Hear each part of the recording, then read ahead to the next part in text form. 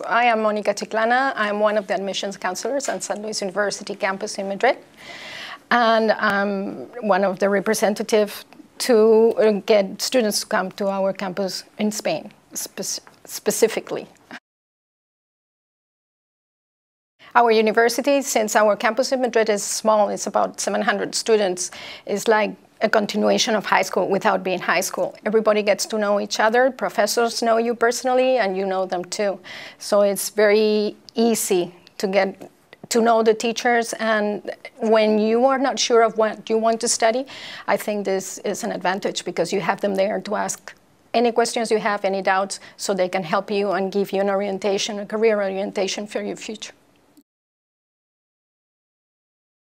The admissions process is very standard. We ask for your entire college grades. We ask also to have the SAT or ACT. Since we get students from all over the world, and especially from Europe, we take also any other like Abitur, International Baccalaureate, those kinds of tests that is from the country that you are studying. So in that respect, we look at everybody, and not only because of you get into the school having a good test score, you have to have also a good GPA from high school. We also ask for a written essay for 500 words, and you have a personal interview with us once you get to the campus in Madrid. And we ask for letters of recommendation. They're not mandatory, but they do help many times to support your admission.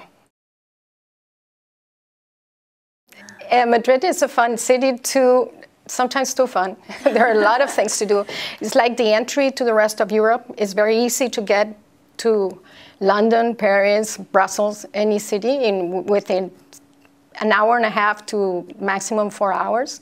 So lots of students that want to go and visit the rest of Europe start in Madrid. And then they move probably to other campuses or finish there.